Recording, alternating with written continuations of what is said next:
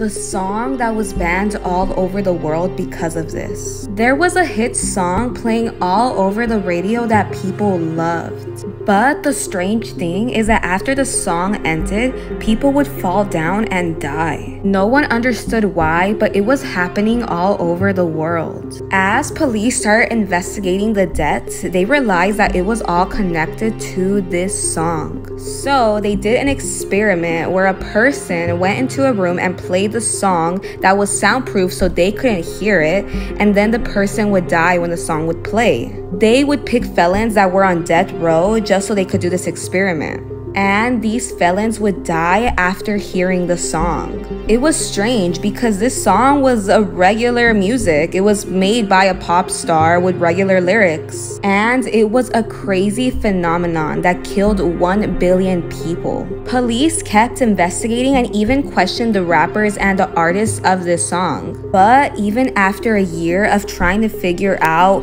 what it was about this sound that made people die, they still couldn't find a solution or an answer. So they decided to ban this song forever.